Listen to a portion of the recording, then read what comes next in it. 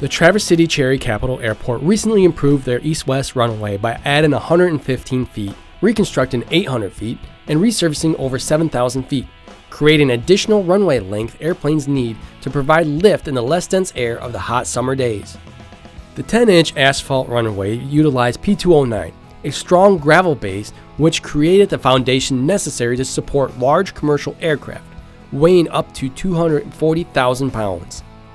P209 is a special, completely crushed gravel base that the FAA requires that we use compared to other base materials that are used within the state. One of the best ones that MDOT uses on their roads is called 21AA. Many folks consider P209 21AA on steroids. It's definitely quite a bit above and beyond what MDOT typically requires for road bases. P209 is 100% crushed dense graded aggregate. Every time you crush stone, it creates fines that are the size of dust, called P200 in the testing lab. When creating MDOT dense graded material, in natural limestone, P200 averages 8 to 12%.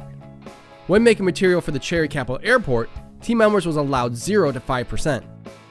So this is a very specialized gravel base. It takes a lot of work and effort to create such a gravel base, but it provides long-standing and good operating conditions for pavements and pavement construction. It's important for two things. One, to provide that solid foundation for the pavements that we're constructing. Second, and perhaps more primary and important, is that's what the FAA will pay for. It's really the cream of the crop in terms of materials to use in a pavement section, and provides the best product for our client.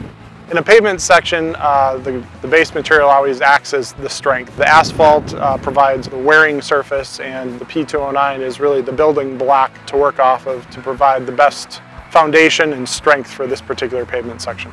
It worked out very well for all of us to provide our mutual client a very successful project in a very short amount of time, and I'm very proud of this project, and I think Elmer's has to be too. For more information about the Cherry Capital Airport project, check out teamelmers.com or click the link in the description below.